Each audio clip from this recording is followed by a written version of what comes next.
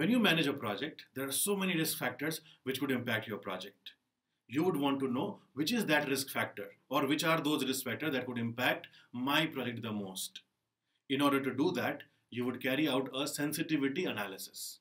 Basically, we are trying to understand which are those factors towards which my project is most sensitive. If you want to do that, you would create a tornado diagram. As you see on the screen, the tornado diagram represents a tornado, which would be something like this, and that's why it is called a tornado diagram.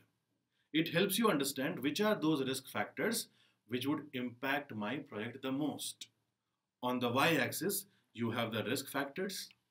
On the x-axis, you have the impact. In this case, we are talking about impact on the project cost.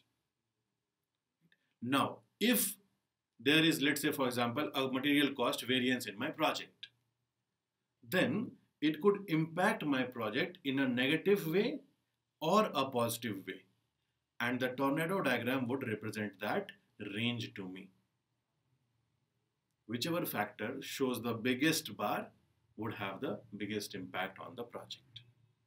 That is what sensitivity analysis is. In this case, material cost variance would be the highest reason.